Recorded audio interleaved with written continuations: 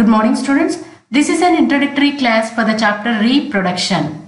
Students, what is a reproduction? Re means again, production means making. So this is the process of making again. See here, this monkey makes another monkey. An elephant makes another elephant. Giraffe makes a giraffe. Likewise, all the living organisms, they produce the young ones of their own kind. So this process of making young ones of their own kind by the living organisms is what is called as reproduction. Got it? So what is reproduction? Is the process by which living organisms produce young ones of their own kind. Now, is this process required for survival of the organism? Definitely not. It is not required for the survival. Like the nutrition, respiration, excretion, transportation, they are all required for the survival of the organism, the very existence of the organism. But this reproduction, though it is a life process, it is not required for the survival, but it is required for the continuity of race or species. So, ఇది ఒక organism survive అవడానికి అవసరం లేదు, but దాని race అనేది, దాని జాతి అనేది కంటిన్యూ అవడానికి it is required. Got it? In other words, if one giraffe stops reproducing, nothing will happen to that giraffe. But if all the giraffes they stop reproducing, then they go extinct. ఒక్క giraffe reproduction stop చేస్తే ఏం కాదు, but అన్ని జిరాఫీలు ఒక్కసారి reproduction stop చేస్తే ఏమవుతుంది, దాని జాతి అనేది అంతరించిపోతుంది. Got it? And this has effect on environment too. I told no, every organism has its own role to play, and all organisms are interconnected by food webs.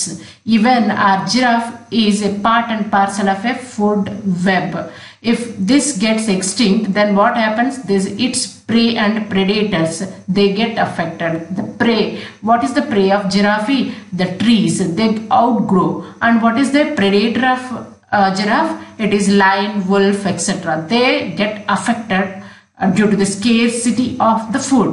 Got it, students? So for the environment to be in balanced condition and for the different races to continue their existence, this process of reproduction is must.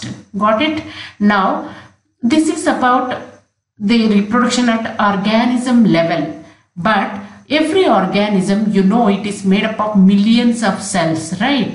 So at the level of cell, even the cells undergo reproduction, and that is what is called as cell division, right?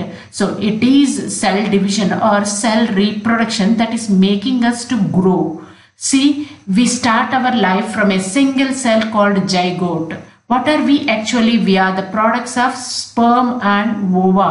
You studied in 8th, right? Yes, when sperm and ova fuse, what we get? It is a single cell called a zygote, and this zygote, after rapid cell divisions, the baby is formed, and the baby finally grows to the adult stage, right? How this growth is happening? This is due to cell division. The zygote divides or reproduces itself and forms what? Baby. And this baby grows to the adult stage again by cell division, what is called as cell reproduction. Got it, students? So reproduction helps organisms in growing, and the other application is reproduction helps in repairing of the tissues. Whenever we get wounded, the wound soon, what happens? Heals off by the formation of new cells. And how those cells are coming up? That is by cell reproduction called cell division. Got it, students? So at the organism level, reproduction helps in continuity of races or species, and also helps in balance of environment. And at the cell level, it is helping in growing and also repairing of the tissues. Got it, students? Now, does all living organisms reproduce in a similar way? Definitely not. Different organisms reproduce in different ways. Some organisms even reproduce in more than one way. Example is our paramecium. You know, paramecium is a unicellular protozoan, right? Yes. This paramecium, when conditions are favorable, when food is completely available and temperature is favorable, then what happens? It undergoes reproduction by a method called binary fission. So what is binary fission? Splitting of an organism into two daughter organisms. Same thing happens in paramecium. It splits into two daughter organisms during favorable conditions. Got it? Next, during unfavorable conditions, when conditions are not favorable, what happens? It undergoes reproduction by another method called as conjugation. What is this conjugation? Conjugation is something like sexual reproduction. See here, two different paramecia, they come together and bind with each other like this. After binding, they exchange their genetic material. This small nucleus is sent to this paramecium and this small nucleus is sent to this paramecium. So they exchange the nuclei, and then what happens? A series of steps happen, and finally each paramecium splits into two daughter paramecia by binary fission again. Got it? So finally, how many daughter paramecia are produced? 4 daughter paramecia are produced, and all these daughter paramecia, they are stronger and vital, vigorous than the mother organisms because they are the products of sexual reproduction. So during sexual reproduction, what happens? Exchange of genetic material is happening, and due to that exchange, finally the product organisms are more potent. Got it, students? So what did you observe? Paramecium undergoes binary fission during favorable conditions and conjugation during unfavorable conditions. So in nature, there are organisms which reproduce in more than one way. Got it, students? So this is about our paramecium. Now, what about the time taken for reproduction? Even the time varies from organism to organism. See here, the time taken for the organisms to reproduce, that is what is called as gestation period. Students, you have studied about gestation period in 8th class, right? So what is gestation period? It is the time starting from zygote formation till the delivery of the baby. Got it? That period is called as gestation period, and that period varies from organism to organism. See here, the bacteria, it reproduces within minutes. And within bacteria also this time varies little bit. See the example here.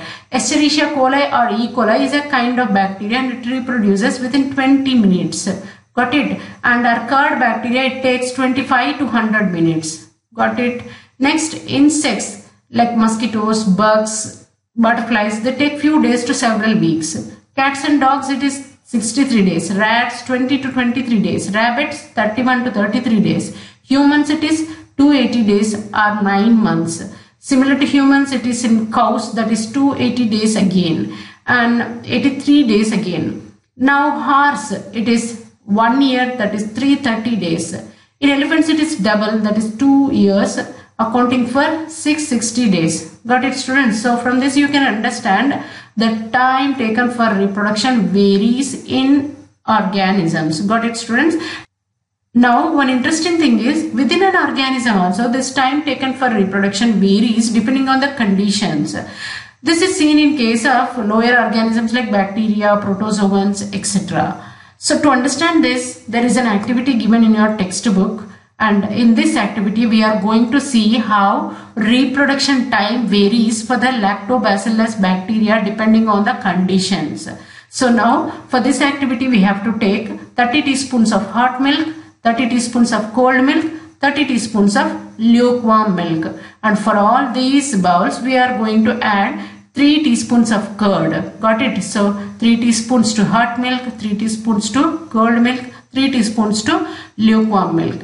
Now what happens? After some time, milk is converted into curd. Why this happens? This you have studied in 8th class itself.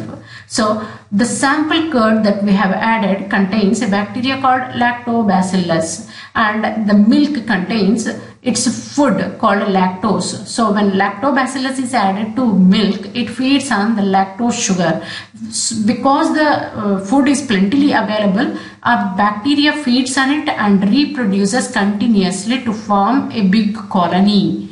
So due to this rapid reproduction, many lactobacilli are formed, and this results in the formation of curd. Got it, students? So because of the reproduction of lactobacillus, milk is converted into curd, and this happens only in the case of lukewarm milk. And in case of cold milk, we don't find the formation of curd, or sometimes we may find very less amount of curd formation. In case of hot milk, we don't find any curd formation. Why this happens? Why reproduction takes place only in lukewarm milk? That is because the lactobacillus for its reproduction requires an optimum temperature of 30 to 40 degrees. If the temperature is less than this or more than that, the lactobacillus does not reproduce. Got it, students? In cold milk, it won't reproduce, or it reproduces very less, and that results in very less curd formation. In hot milk, it dies off and no curd formation takes place. Got it, students? From this you can understand how reproduction time varies in case of lower organisms depending on the environmental conditions. Here it is the temperature which is making the organism to reproduce in different rates. Got it, students? I hope you understood. So far we have understood what is reproduction and how different organisms reproduce in different ways. Like we have taken paramecium and we understood that it reproduces by two ways depending on conditions, and we have seen the time taken for different organisms to reproduce, and also have seen how the time varies with the conditions that are present. Then next is the types of reproduction, students. Basically we can classify the types of reproduction into two, that is asexual reproduction and sexual reproduction. Regarding these methods and the details we'll be seeing in next videos, upcoming videos. Got it? I hope you understood. Thank you.